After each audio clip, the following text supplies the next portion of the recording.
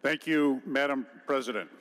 Today I rise to speak to Senate Resolution 31, my resolution opposing the mass deportation of Iraqi nationals residing in Michigan and around the United States. Last year, a group of Iraqi nationals was rounded up for deportation, a deportation to a country where religious minorities are targets of a terrible genocide committed by Islamic extremists.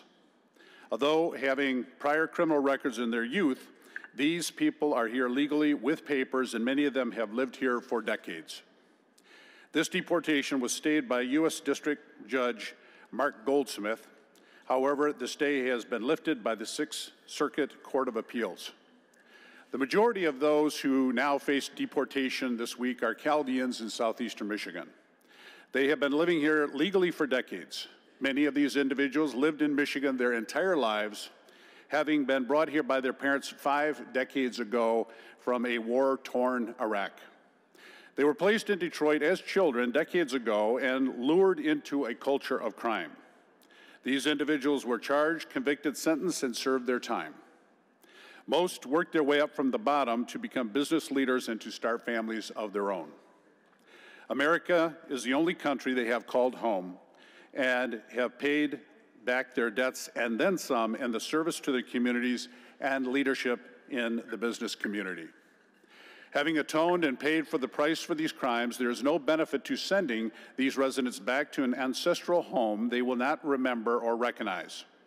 If they were to be returned to the country of their birth, it should have been facilitated decades ago when they first committed the crime and not at this point. However, many of these Iraqi nationals identify completely as Americans and have no familiarity with the language of their childhood. This group of Iraqi nationals and Christians facing possible deportation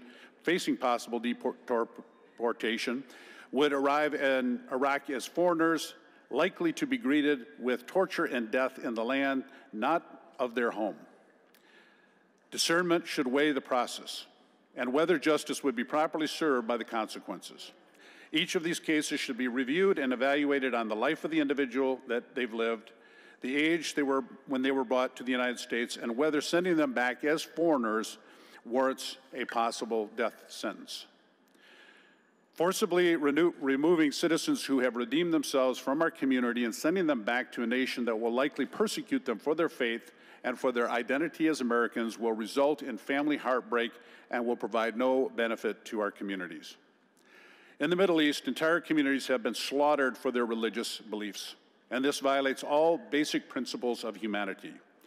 We cannot be silent when genocide hangs in the balance for these individuals, many of whom we have come to call neighbors and some as friends.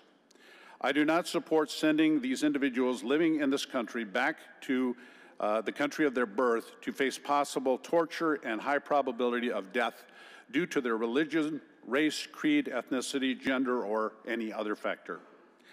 Thank you for those who have co-sponsored and support this resolution to oppose the mass deportation of these Iraqi nationals.